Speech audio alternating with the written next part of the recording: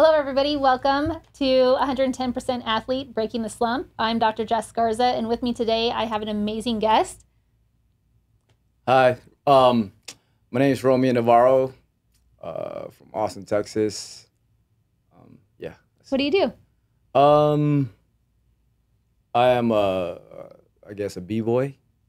You guess. Yeah. A little bit more than just a... Yeah. Yeah. He's being super modest, everybody. What else do you want to know? Just ask me. What else do you do beside B-boy? I'm a full-time career firefighter.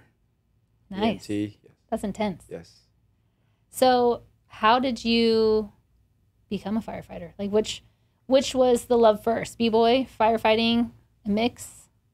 Breaking is, I started out when I was younger, and pretty much half of my life I've been b-boying. Oh, wow. Still do, Yeah.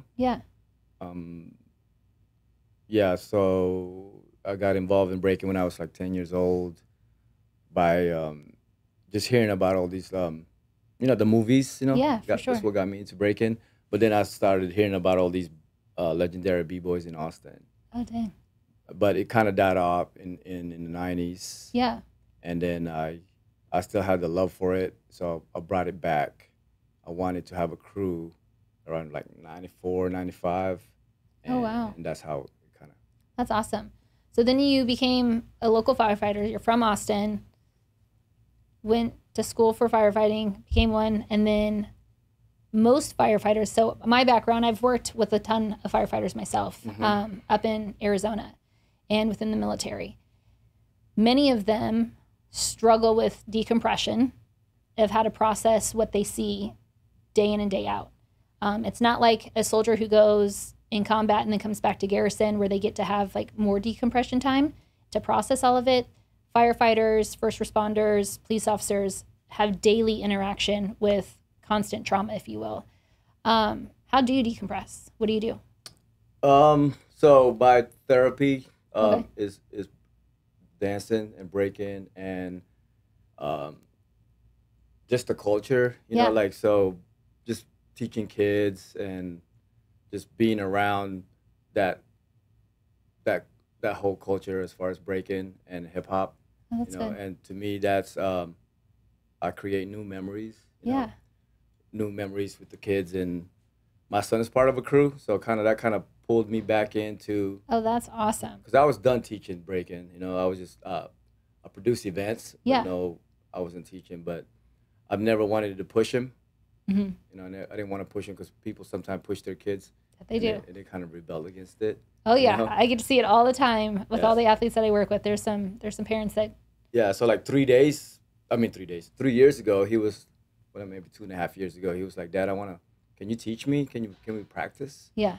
I was like, "Yes, let's go practice." You're like, hell yeah. But it was kind of like, man, you're not gonna have fun with me. Right. You're like, I take it serious. Yeah, no, not only that, it's just that I'm your dad and I'm a grown up, right? Right. So this would be a lot more fun if you had a lot of kids, a lot of friends doing this with you.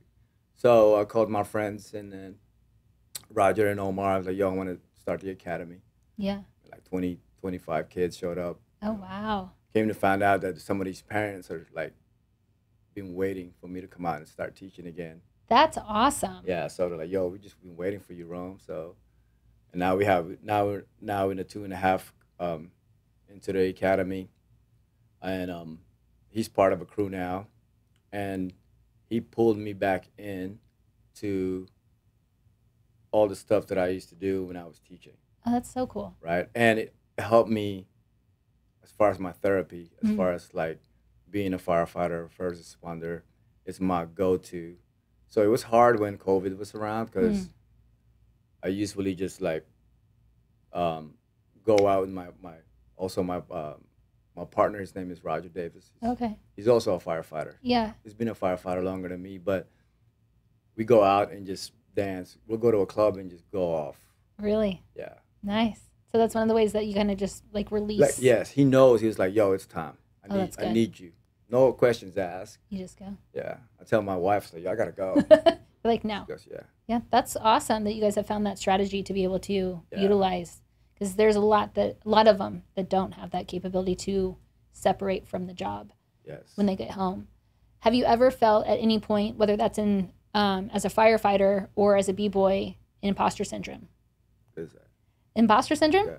So imposter syndrome is when I've felt it in myself as a professional, where I know all the material, theories, techniques to help people perform at their best, but then all of a sudden when I get ready to go and do it, all of a sudden I feel like a fraud. Like they're gonna uncover something about me that's not real, or that I second guess who I am, that I'm not as capable of something else. And so the mentality behind like going full in, you stop because you're like, well, am I really the right person for this job? Am I really capable of doing this? You freezing? Yeah. Well, it's kind of freezing, but almost just second guessing kind of your worth. Like so for a lot of people in cadet school, am I able to do this? Like, some people are like smaller, not as strong. Yeah. So during the academy, yes, there's times I was like, yo, this career is not for me. Yeah. My body can't do this. This is so hard, But then my firefighter brothers were like, man, put the most important thing in front of you. Yeah. And you put that in your mind, and that's what you do. You go, you do it because of that important person. Oh, that's great. So I put my son in my face. So whenever I'm running out of breath, I'm about to quit, I put him in front of me, and I keep going for him. That is awesome. Yes. When we talk about people like understanding their why in their performance, especially because the training demands are so high, and that's not just in like the field that you're in for as a firefighter, but also as a competitive B-boy too. Mm-hmm. Like the hours and the times and resources that you have to take away from your family and your kids, you have to realize what the why is that keeps pushing you a little bit more. Yes. So as a firefighter, how do you push past those limits? How are you taught to push back past those limits? It's mental, like, Yes. So during the academy, some of the guys that are training you, they expect you, especially coming from like a B-boy world. I was a civilian. Yeah. Oh wow. So most of the guys that are in the academy are like pre-military. They were already they knew what they were getting into. Right. They're prepared for it. I just showed up at orientation. It's like, what's going Hello. on? I want to do this, and during the academy, they're like, yo, you're not going to make it. Like, you're going to give up. We know. It's like, all right. So it was about just being mentally, like, telling yourself, man, for you guys to kick me out, I would probably have to die. Yeah. That's the only way you guys are going to kick me out. If I pass out, you bring me back, I'll show up the next day. That's awesome. That's the mentality I had to have to just keep going. And once the training, towards the end of the academy, I realized that my body was adapting to the situations. I was getting stronger. I said, I can last longer. And by the time graduation was over, I was like, yo, I can do this. Yeah.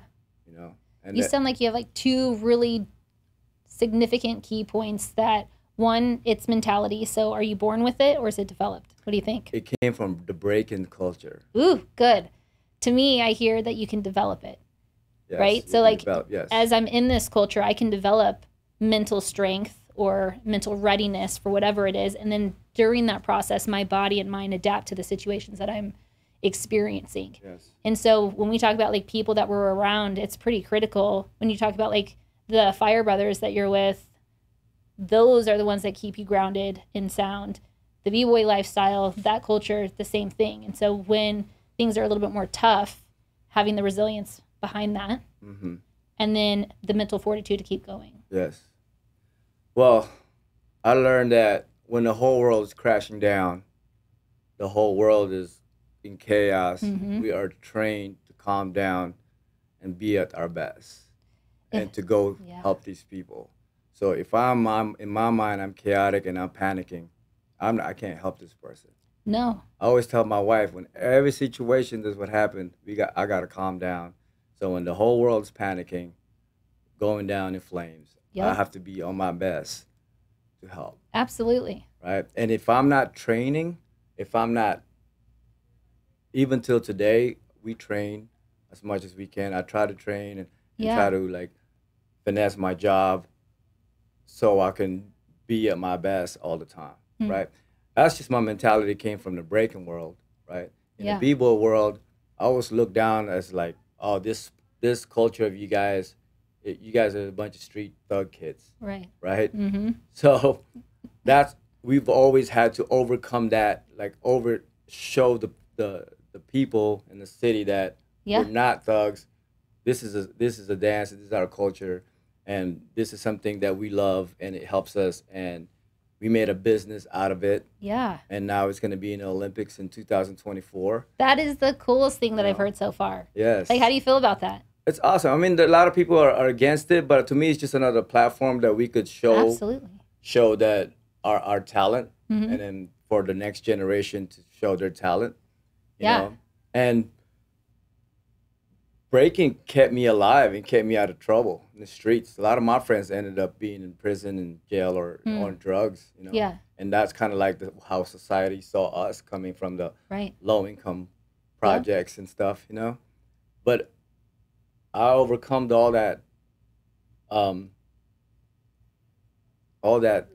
statistic, how they saw us. Oh, for sure. And it's pretty much what in a fire world. That's like, you can't do it. Right. What? So that mentality is like, I'm going to show you. Absolutely. What we do with a lot of athletes, we call that the threat versus challenge. Am I going to see it as a threat, or am I going to see it as an opportunity to embrace and to challenge myself to the next tier, to whatever level that I'm wanting to break through? Yes. And so the perspective that you've had on life, on training and Firehouse and within B-Boy is incredible, that every opportunity becomes a challenge to you. Yes. And what a role model that you're giving your son. Like, incredible. Yes. But it's different from my son, though. I told her, he's a hip-hop, he comes from a hip-hop world, but he's not going to be the same because he didn't have the same struggles that I have. True. You know, but he's straight, like, it's just a different, he won't be like, how can I say it? As gritty? Yeah, but he's not like 100% hip hop. Oh, okay. You know? Yeah. Like, hip hop comes from struggle. Yeah. That's where it came from. There's some passion behind it. Yes, the fire, the hunger, right? So he's pretty much, but he will be as far as the skills levels, as far as dance, knowing the music, he's gonna learn from all the masters. You know, he's gonna have all that. He's gonna take it to the next level. Yeah. Right? But he just won't go through the same struggle. I don't want him to. Right. No, that's why you went through everything you did to go through. I don't want him to go. Like, when I was 10 years old, I was out and about in the streets. Yeah. You know. So what's the next level for you? Next level for me, as far as for me or the culture? For you. Because I think what you do embraces and challenges the culture in itself. So that's kind of... Next level for me is to education. I want more, like me and some of the old, even with the fire business, I want to help as many rookies I can. I want to help them, instead of making them like, you don't belong here, you're not good enough. Right. Let's find out if you are good enough. Yeah. Let's see. I love that. So everything that we're doing here with the 110% athlete is finding like what is good and how can I make that even better? Yeah. How can I make you shortcut some of the avenues where the struggle that we don't have to go through, but you still have that strength. Yeah, let's see what your assets are. What are you good at? Let's focus on that. And what are your weaknesses? And let's make you better instead of like, you're not good enough. I love that. You're your tool. You're already there. Yeah. So might as well sharpen you and you use 100%. I agree. So I'd rather have, so also in a breaking scene, like to have this culture, like to make athletes. Yeah. Like with these kids, some parents were like, I don't think my son is athletic. So we don't know that. Right.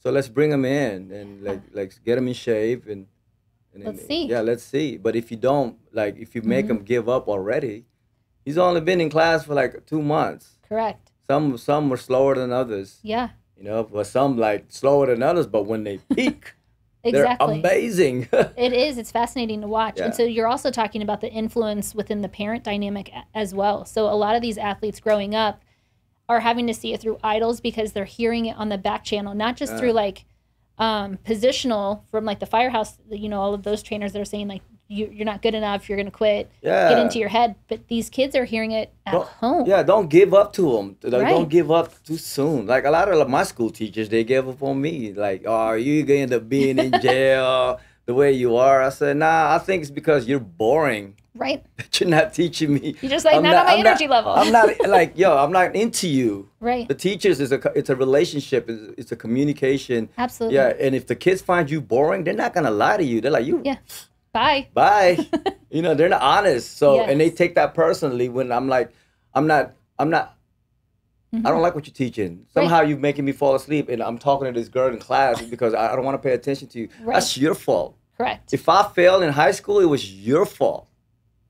You know what I mean? It's not that I'm not smart, you know what I mean? But you say like, he's challenging me. Yeah, it's like, so now with the kids, I'm like, yo, if you're not good at what you do, it's because I gave up on you. I promise. If you stick with me, I don't care. It might take a lifetime. You're going to get these moves. Yeah. How do you help them find it in themselves? Because what you're talking about, so there's 4 sources of confidence that we develop it through. So some of it is the coach telling me that I'm really good at what I can do, or I can be good at it. So I'm taking in your words and believing them as my own. Now that's great. But if I'm wanting to have confidence developed across time, I really want that intrinsic type of confidence, certainty that I can do these. And we're talking about motivation and confidence in that same realm. So how do you help them also find it within themselves? Because yours is pretty strong, which is why you're like, what do you mean? Well, I'll help you, but like you're going to feed off of me. But how do we find that internally for ourselves? What do you think? What would you say? It's showing them that it's not giving up on them. They have to be around it. I call it soul power, right? Yeah. They have to be around it. So if you, the only way to me is to get it, like I said, like I got a new student that came in. I said, we have times that we have an open hour. Yeah. Where kids practice together, right? And then we also do things together like families.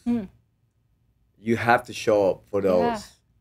It's pretty much being part of the family and the brotherhood. For sure. Once the crew and these kids, I tell the kids, I don't care what they're doing. Once they're inside the circle, you cheer for them. Yeah. It doesn't matter if they're doing whack or rap. You cheer for them because in that circle is how you get that confidence. For sure.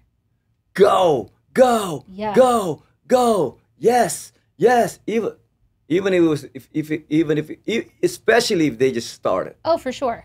That's when you pour the love. You're igniting it. Yeah, that's when you pour the love. That's hilarious. When you came in earlier, we were talking about the exact same thing. They were like, we should just start clapping for whoever comes in. Like, get them built up. And then, like, you walk in. Once the kid feels that, I am a superstar. For some reason, I just became a superstar. Yeah. Without even knowing the moves. Right.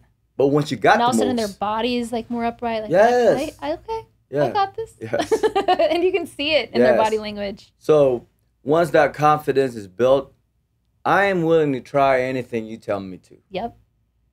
Because there's a belief that has now been established. Yes. Absolutely. I am willing to fall and you will catch me. Correct.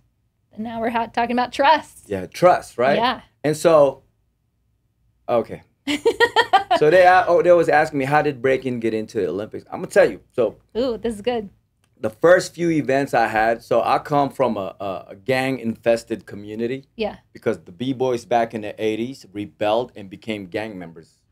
Because police brutality, discrimination. Right.